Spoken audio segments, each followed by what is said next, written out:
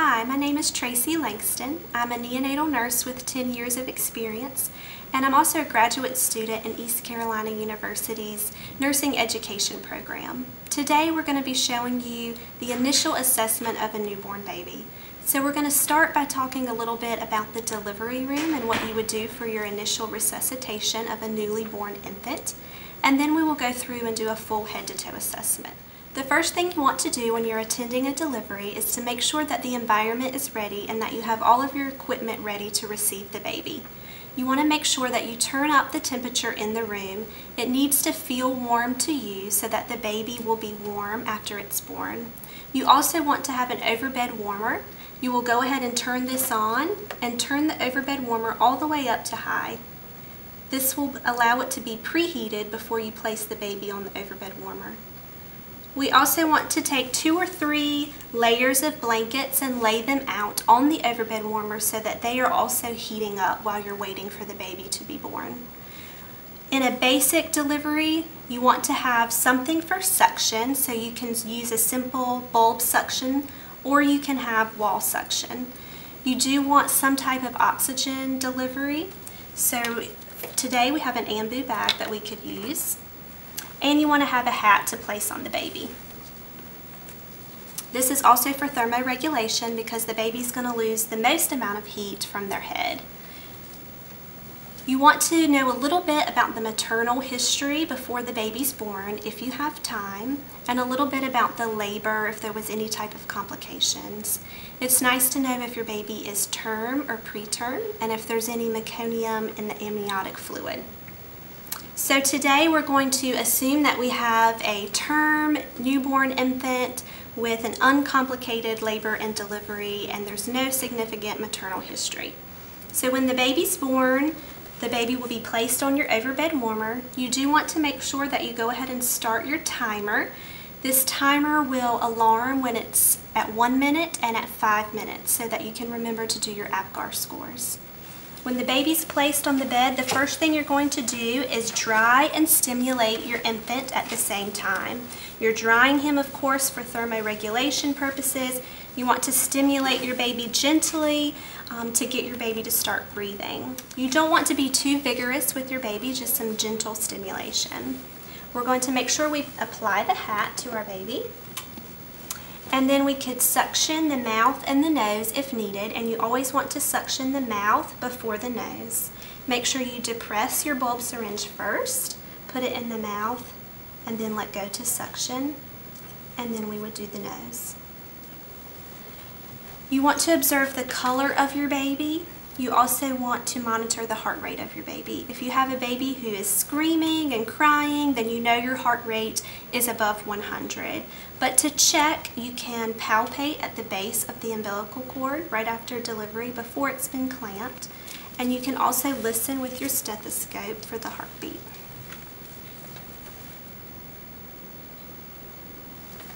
While you auscultate the heartbeat, it's a good idea to sort of tap your finger for a visual cue for the other members of the resuscitation team so that they can visually see if it's too slow or if it's an appropriate rate. And our goal is to have the heartbeat above 100.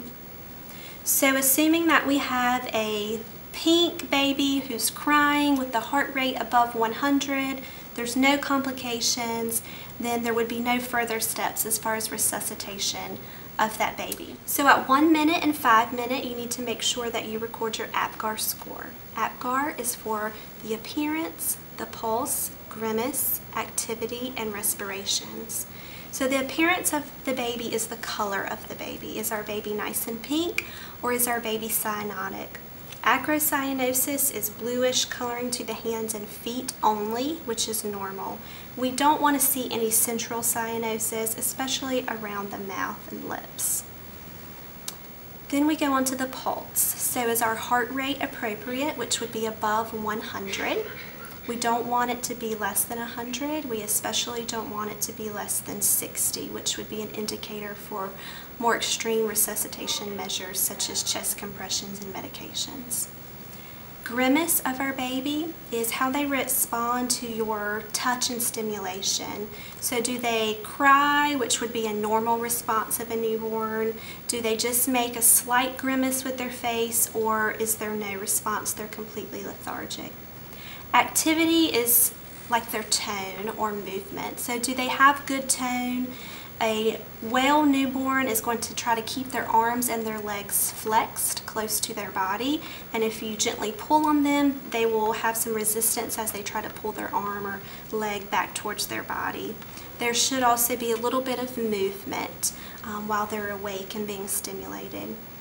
On the extreme end of that, you don't want them to be completely flaccid and lethargic, which would be the way our mannequin is right now, with the arms not flexed and just lying on the bed. Same thing with the legs. They would be in sort of a frog leg position with the knees opened up and just lying on the bed.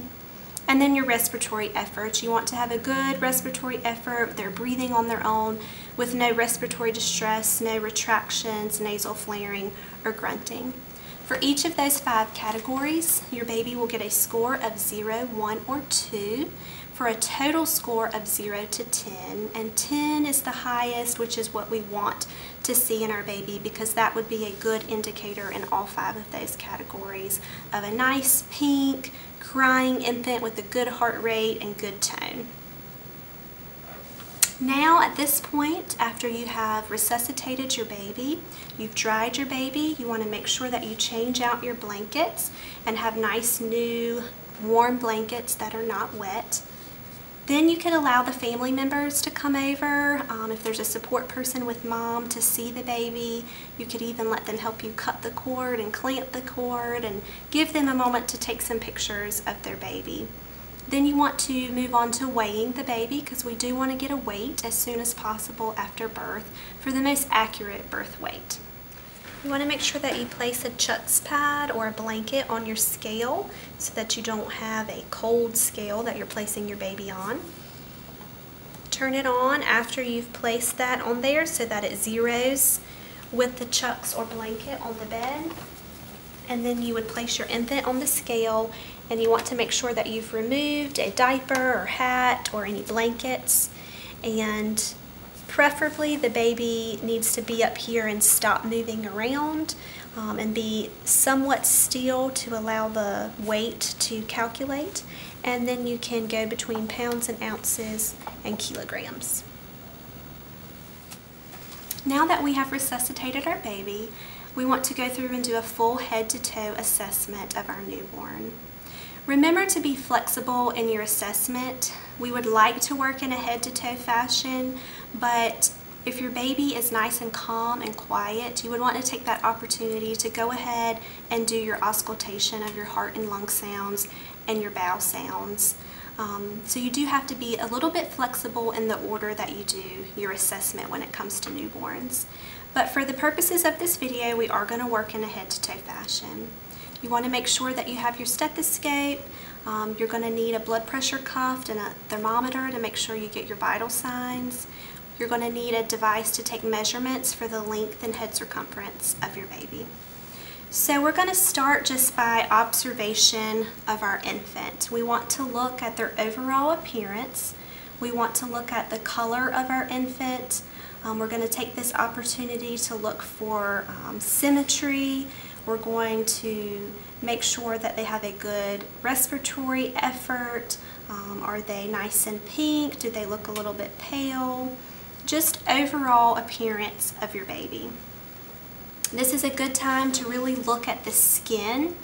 There are numerous skin conditions that you can see in the newborn, and it's nice to know just an overview of some of those and what may be normal versus what's abnormal. So look at your skin. Of course, you're going to look at the color.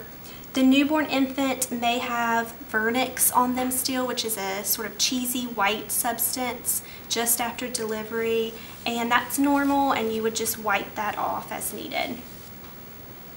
I'm looking for any rashes or abnormalities on the skin, and make sure that you look over the full surface of your infant, as well as turning them over or lifting them up to look at the back as well for any abnormalities. You may see some birthmarks. There may be a hemangioma, or what we call a stork bite, on the back of the neck.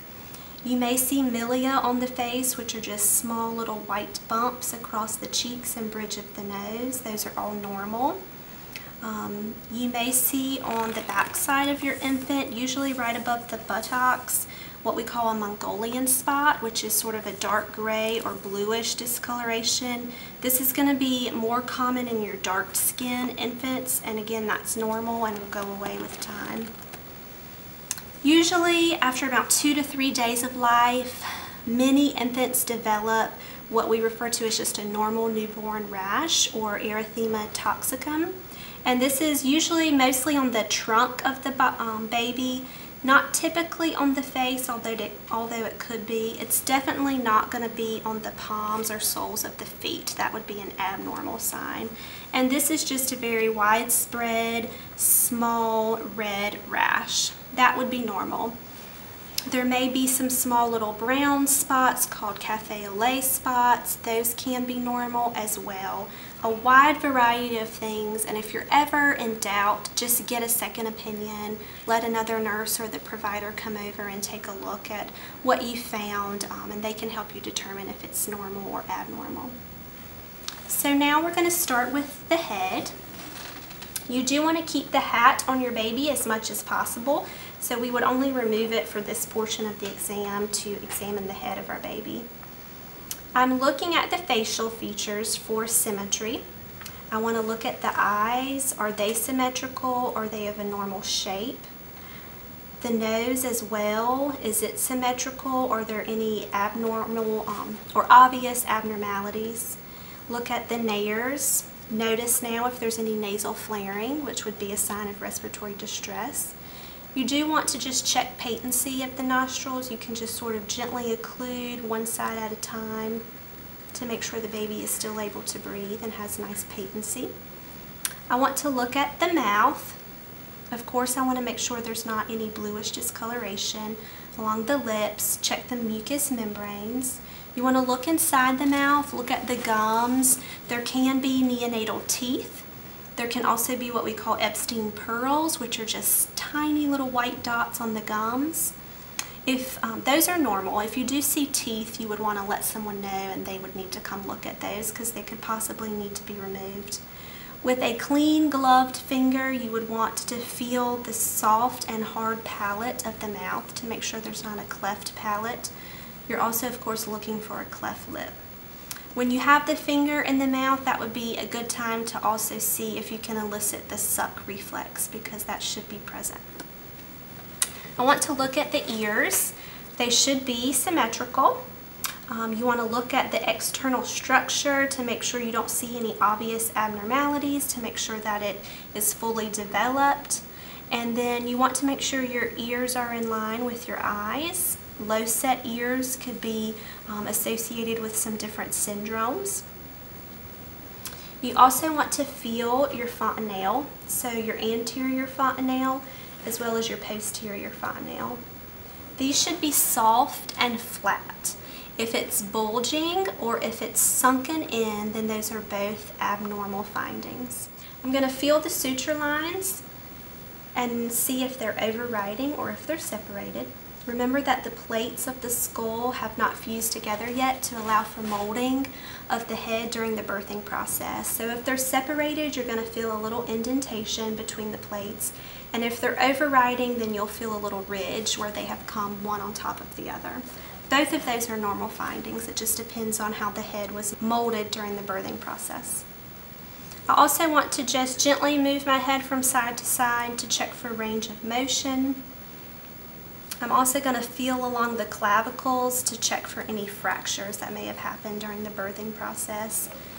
And I also want to look at the back of my neck to make sure there's no cyst. Okay? The last thing that I'm going to do with the examination of the head is I just want to gently feel all along the head. And I'm also inspecting because I'm looking for any bruising or abrasions that may have happened during the birth process, and feeling for any swelling or knots. Now that we're done with the head, we're going to move on to the chest. This is where we will listen to the heart and lung sounds and do our respiratory and cardiovascular assessments. So first you want to, of course, listen to your breath sounds. Remember to listen bilaterally. There may be a few crackles right after birth, just from some fluid that hasn't cleared the lungs yet. Make sure that they are equal, however, on both sides. You would want to certainly let someone know if you have decreased breath sounds on one side versus the other. You're also looking at the respiratory effort of your infant. You want to look for any retractions. You can have intercostal retractions, which would be in between the ribs. You can have substernal retractions or suprasternal retractions, which would be above or below the rib cage. And that's just going to be that sucking in appearance of the skin with inspiration. You want to look for any nasal flaring, which would also be a sign of respiratory distress, and listen for any grunting, which would be a sign of respiratory distress. Remember that babies are diaphragmatic breathers, meaning that you're going to see a lot of movement in the abdomen when they breathe, which is normal. They're also nose breathers, which is a reason why you really want to make sure that there's patency of the nares, because they prefer to breathe out of their nose. They're not going to automatically open their mouth the way that we would if the nares were occluded. Okay? We've auscultated breath sounds, we've looked at our respiratory effort. Now we want to auscultate the heart sounds. We're going to listen for the rate and the rhythm, or the regularity of the rhythm. We also want to listen for any murmurs, which would be a turbulence of blood flow. A murmur within the first 24 to 48 hours after birth could be normal as the baby is completing that circulation transition process. After that time period, if you hear a murmur, you would definitely want to let someone know about that.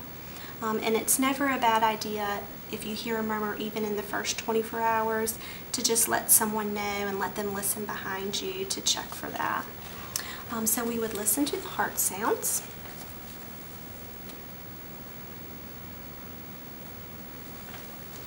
I prefer to switch to the bell of the stethoscope when I'm listening for a murmur.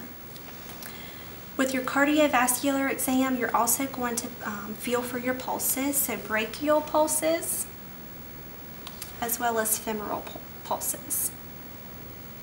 You want to check these bilaterally, and then you also want to feel your brachial and your femoral pulse at the same time. If there's a big difference between the two, then that could be a sign of a cardiac abnormality, so you would need to notify someone of that. You also want to check your blood pressure. Your cuff can be applied to the upper arm or the calf, and you do want to get a blood pressure in your upper extremities and your lower extremities. Again, if there's a significant difference between the two, that could be a sign of a cardiac abnormality, so you would need to notify someone of that. The last thing we want to check is our capillary refill. So how is our perfusion? The best way to check capillary refill in the newborn is not on the fingertips as you would with an adult. You want to press over a bony surface such as the sternum or the knee, and you would press and hold for 5 seconds and then let go. The skin would be blanched, and you would count how long it takes for the blood flow to return to that area, which should be less than 3 seconds. That's also a good way to assess for jaundice of your baby. Jaundice does work from the head down, so it's going to start in the face first and then work its way down. So you could press on the forehead or on the nose, and when you release your finger, instead of the skin being that pale color, if it has a yellowish tint, then you would know that you have some jaundice going on. Okay, now that we've completed the cardiovascular exam, we would move on to the abdomen. Of course, you want to auscultate your bowel sounds in all 4 quadrants.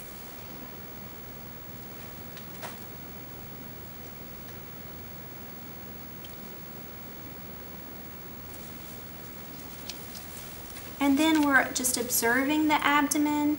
You want to note if it's distended or if it's sunken in. If you have a scaphoid abdomen, then that could be a sign of a diaphragmatic hernia, meaning your abdominal contents have moved up into your chest wall, so that would not be a good sign. So you should just have a nice round stomach. When you palpate, it should be nice and soft. The baby shouldn't grimace as if they were in pain when you're palpating the stomach. If it's very distended and firm, there's a couple of options. It may not be anything too severe. It may just be that they got some air or fluid in their belly from delivery and or the resuscitation. You may want to just drop in an NG or OG tube and suction out or aspirate anything that may be on the stomach. It's very common for them to have a lot of fluid in their stomach after delivery. So you could check that, and if that relieves it, then that's great. If it remains distended and it feels kind of firm, I would go ahead and get an abdominal girth measurement. That way you could start tracking that and see if it changes. Okay, so now down from the abdomen, we're moving on to the genitalia of our infant. So if this is a female, then the labia majora are going to be most prominent, and they may look swollen, which is normal. You do want to make sure though that the external structure of the vagina looks normal, that things are symmetrical, that there's no ambiguous genitalia. You do want to look at the inguinal area, and while you're palpating for your femoral pulses in the male or female, it's a good time to just palpate that inguinal area for any hernias. In the female, there may be some whitish or even pink tinged discharge after birth and in the first couple of days, and that's a good thing to let the parents know that that's normal, that's just from hormones from mom, so that they're not too alarmed. In the male infant, you want to look at the penis and the scrotum. So with the penis, you're just making sure that nothing looks abnormal. You also want to look at the urinary meatus and make sure that it's midline, that it's not on the underside or the top side of the penis. You also want to look at the scrotum. It should be nice and pink. If there's any discoloration, then you would need to let someone know immediately. It should be pink. It may be a little swollen as well, and that could be normal. Hopefully it's just filled with fluid, which is causing the swelling. If it's firm and has a discoloration, then again, that could be from testicular torsion, and that would be an emergent situation. If you shine a transilluminator or a light on the scrotal sac, if it's just fluid filled, then that whole scrotum is going to illuminate from the transillumination, and letting you know that it is just fluid, and that would be okay. You do want to palpate for the testes. They should be distended in a term newborn. A preterm newborn, they may still be in the inguinal canal, and you could just feel along that canal to make sure that you do feel the testicles, as well as feeling in the scrotal sac if they have distended, just to make sure that they're there. You also want to look at the anus of your baby. We do want to make sure that it's patent, and the best way we do this is to do a rectal temperature. You need to get a temperature after your baby has been born as part of your assessment anyway, so you can do your rectal temperature, and that's also going to assess the patency of the anus. The baby should pass meconium in that first 24 hours. Make sure you document that, because if your baby doesn't pass meconium, then it may be a cause for concern. The baby is probably only going to void possibly just once in the first 24 hours. It could take anywhere from 12 to 24 hours before they do void. A lot of times when the babies are born, they void right there after delivery, and if that happens, please remember to document that. It may be the only time within that first day that they void, so you want to make sure that gets documented so that people don't miss it and think there's a problem going on. Okay, now we're going to move on to the musculoskeletal system.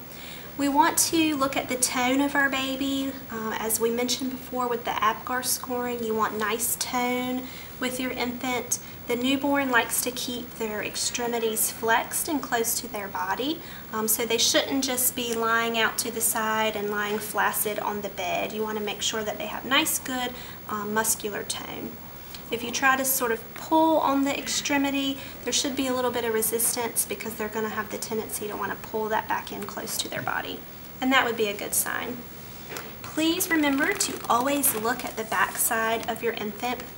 We mentioned with skin that you need to observe the skin on the back. You want to feel along the spine to make sure it's nice and straight and everything is symmetrical. We're looking for any openings in the skin, which would not be a good sign. If you notice a deep dimple in the skin, especially a dimple with a tuft of hair, then that could be a sign of a neurological issue or a neural tube defect, so you would need to let someone know about that.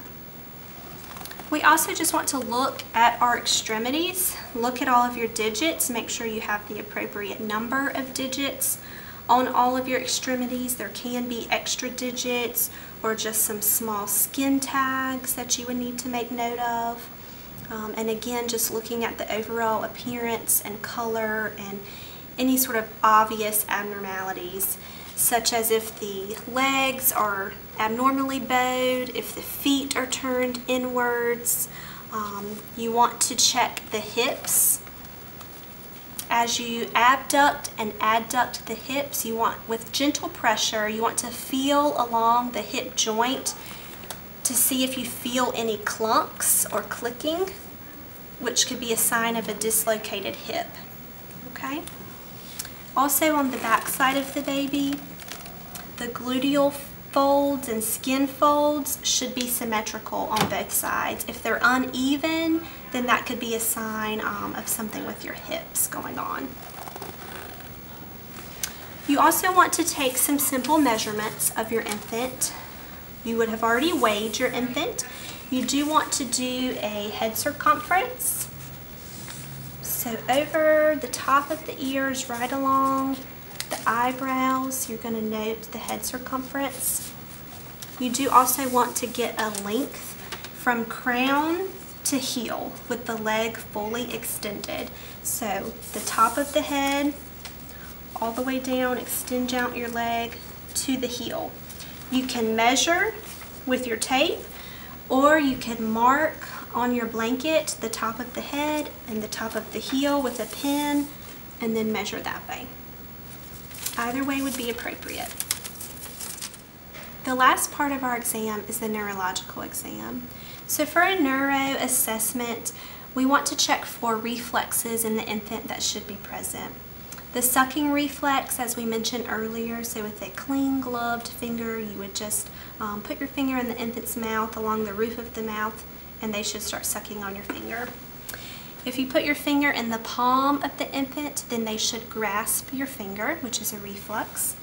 If you stroke along the cheek of the infant, they should sort of turn their head to that side and start opening their mouth as if they were going to start eating, and that is the rooting reflex. The Babinski reflex, if you stroke along the sole of the foot, then they're going to sort of splay their little toes or curl their toes in. And they should have a startle reflex. So you'll notice that if you sort of come up on them unexpectedly, or if there's a loud noise, then they're going to kind of startle, and that would be a normal reflex. Also with the neurological exam, you want to just listen to their cry. They should have a normal sounding cry. It shouldn't be a very high-pitched squeal or shrill of a cry. That can be an abnormal neurological sign. They should also have appropriate responses to touch. Their sensory responses should be normal. You would expect them to cry when you're touching them. They should sort of withdraw their extremities if they have good tone. If they're not responding to touch, and especially pain, then that would be an abnormal neurological sign. That's an overview of the head-to-toe assessment of the newborn infant, and thank you for watching this video. This is the Giraffe Omni Bed Isolette, and we're just going to go through and show you some of the basic functions of how to use this bed. You need to make sure that the bed is plugged in order for it to work. Without a battery pack on the Isolette, it's not going to have a heat source unless it's plugged in. So you would plug it in and then you would turn the bed on. And to open the bed, there's two options. You can use the foot pedal at the bottom or you can use the up arrow on the side.